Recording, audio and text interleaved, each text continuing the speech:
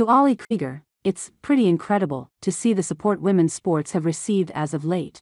But work towards total equality is far from done. The two-time FIFA Women's World Cup winner and advocate for equal rights and for female athletes tells people that to see the change in how we are respected and valued and appreciated for just playing a sport that we love is what we've desired since the beginning. And that's what all female athletes who played before us have desired.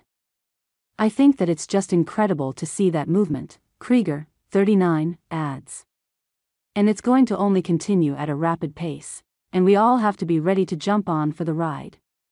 Because you're really going to be missing out on the future if you're not a part of it now. Despite more attention being brought to women's sports as of late, for the athlete, achieving equality extends to the littlest things, including making sure fans have access to the gear they want to represent the players they love. The intersection of those beliefs led retired soccer star to team up with Klarna, Together and the Sports Innovation Lab on what she describes as a way to address gender disparity in sports, starting with bolstering the need for accessible women's athlete merchandise for all. This is something that I'm so passionate about and what I want to continue to carry the torch for. Krieger highlights of her advocacy efforts. On June 26, Klarna released its Rep Her campaign, which the company describes as a multifaceted, research-backed initiative to raise awareness around gender-based gaps in women's sports merchandise availability. In a press release,